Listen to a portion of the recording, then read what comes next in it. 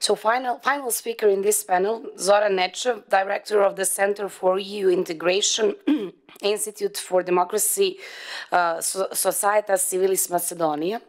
I thought that he was the lucky one, you know, having opportunity to listen to everyone and then maybe to refer to things and to wrap up, but I don't know how difficult is that now. But you will be helping me, that's a good position, right?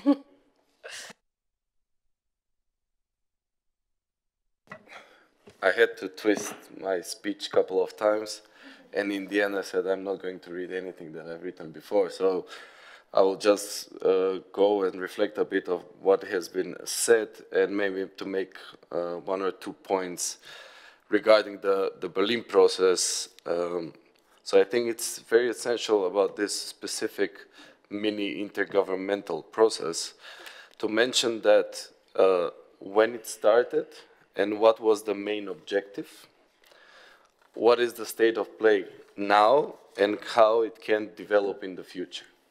I think this wasn't mentioned by the previous speaker, so it will be in a way new and fresh for the audience. So soon after Juncker won his bid for President of the European Commission, he told the European Parliament that there will be no further enlargement over the next 5 years of his mandate. Well, he also said that ongoing negotiation with the 2 countries, Serbia and Montenegro, will continue. He also referred that the European Union needs time to consolidate and digest the addition of 13 new member states in the last 10 years. So this happened 2014, actually. That is the same year when the German Chancellor Merkel said, okay, now we need, as obviously not much attention will be put by the Commission on the enlargement process, we need some kind of a international format that we are going to engage with our Western Balkan partners. And that is how the whole Berlin process as an idea started. So this was the main objective. The main aim was to engage with the Western Balkan leaders, not to lose them from their sight. The thing is that this Berlin format comes once a year. It lasts only for 1 day, and it's not followed up by regular meetings afterwards, after the declaration of the chair of the host of the Berlin process will be published. And this is one of the biggest problems of this format of the Berlin process. And it also, as it is a declaration, it gives a really hard time for the civil society to monitor and to push the countries to report on what has been done over the period of 1 year. What is the state of play now? So as it was envisaged, the Berlin process should last for 5 years. That was the mandate of the Berlin process, and if we count the summits and the years, this is the year when the Berlin process should stop, as London is approaching. So we had Berlin in the beginning, Vienna, Paris, Trieste, and London. But obviously, because of the success of the process, the engagement that the Western Balkan leaders gain, and maybe the biggest success is that they began frequently seeing each other, discussing issues, and sometimes this also resulted in some tangible outputs. And I can mention RICO, for example, as one of the most tangible ones, or the Western Balkan Fund that was created as a regional initiatives which come out of this Berlin process. In light of the credible European perspective for the Western Balkan, I think that also the Berlin process should somehow, let's say, reorganize or redesign in order to complement the new European perspective, because much of the topics which are which are put inside the credible European perspective are the same topics that the Berlin process is looking at. And if we have increased engagement by the Commission, then this will be in a kind of overlapping. So what the Berlin process looks at is connectivity, SMEs development, regional economic integration, rule of law. These are all topics which are now in the new credible strategy. So if we want the process to continue and to produce results, and also to be interesting not only for the Western Balkan countries, but also for the countries of the European Union that are engaged in the process, I think a bit of a redesigning is needed in sense of to show some kind of original approach.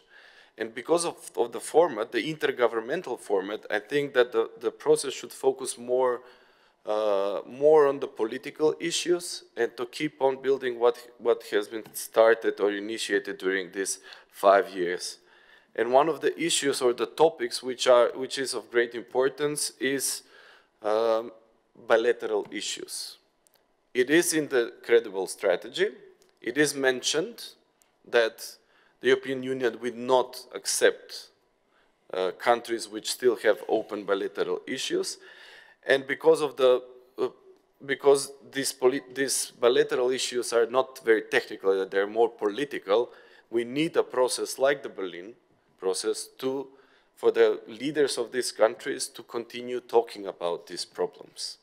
Because although in the meanwhile some new problems appeared, you can say that there are some settlements in the area of bilateral issues, and I can mention only the last one, the border dispute between Kosovo and Montenegro.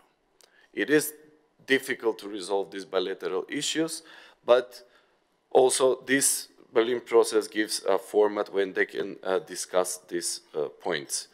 Besides the bilateral issues, other issues that can be discussed, which can differ a bit from the credible strategy, is reconciliation. And this has been started and initiated through the Berlin process. It's nice if it continues and also gives additional impetus to the process. Then the two regional initiatives which has also been initiated through the process, and that is RICO and the Western Balkan funds. This is, so after 5 years, this is the first year that these initiatives have created a specific input. Now they are established. They publish call for proposals, and I think this month or next month they will announce the result. So the way they are constructed, that it covers the whole region, and most of the time you need 2, 3, or 4 civil society organizations in order to apply for a project. So this could boost also the regional cooperation, and as this should continue.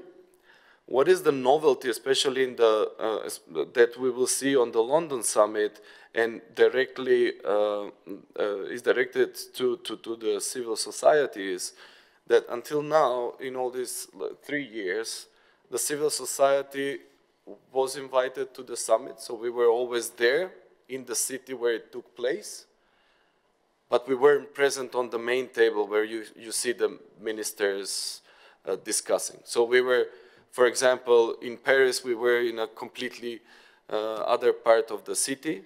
Trieste, we were closer, but isolated from the decision makers. In the end, what we have succeeded is to organize an event when 2 or 3, I think, foreign ministers came. So not all of them, only 3 came, and they were open for discussions based on the materials that we have produced. What is the novelty in London is that the civil society is going to be integrated in the Berlin process. So we still don't know how exactly that will look like, but it's pretty much we are all going to sit in the same building, in the same room. We'll see how that will develop, but it is good that after 4 years of implementation, we have managed to integrate the civil society. So not to be like a side event, like it is like this one, on the main summit, but to integrate, to be present on on the summit itself. For the future, and I will finish here, I think that what differs from this first 5 years, let's say, hopefully it will continue, is that the process now encompasses even more countries than before. Now we can say that it was actually Chancellor Merkel that invited Poland to host the 2019 summit. If we are expanding the scope of countries which are going to host this annual summit, I think because of the importance the Western Balkan has for the Southeast European region, I think that the next, so after Warsaw, that the host should be from our region, because also much of the bilateral issues are not among the Western Balkan countries. This has not been said publicly. Most of the problems are between member states of the European Union from one side and Western Balkan countries. So whatever you want to take, Serbia-Croatia dispute or Macedonia-Greece dispute, so they are primarily, well, major part of the disputes are not among the Western Balkan countries, but are between member states of the European Union and the Western Balkan countries. So this is why I think also the pressure and also greater involvement should be given to the countries from Southeast Europe, which are not part of the Western Balkan 6. And here I primarily think about Bulgaria, and maybe the next one, having in consideration the whole, let's say, the atmosphere compromise that we are creating now with in the discussion between Macedonia and Greece, might be a good idea to Greece to host the summit in 2020. Thank you. Thank you, Zoran.